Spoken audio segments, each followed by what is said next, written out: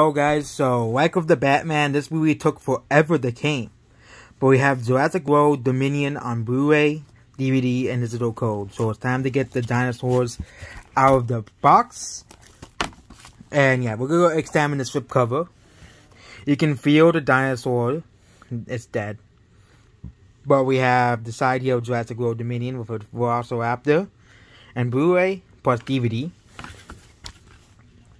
We have the pretty cool side with the two raptors here and all the scenes in the movie, including the guy running away from the Velociraptor. That's a famous scene. A guy on fire and some people and a person and dinosaur. But yep, now it's time to open the Jurassic World pack.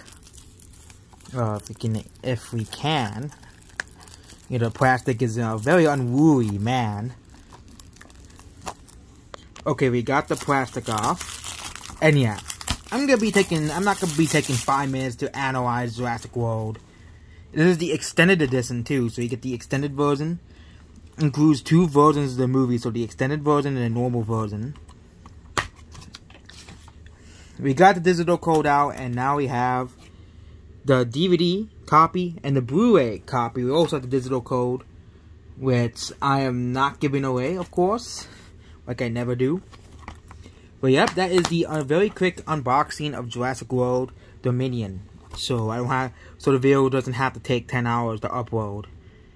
And yep, that's basically about this video. Also, the Phantom Menace's least favorite actress is in this movie. The girl who plays that one girl in the Cowboy Bebop movie. I guess that's the reason why this movie didn't make $1 billion, because the Phantom Menace organized the boycotts at this movie 0 out of 10 because he's in it.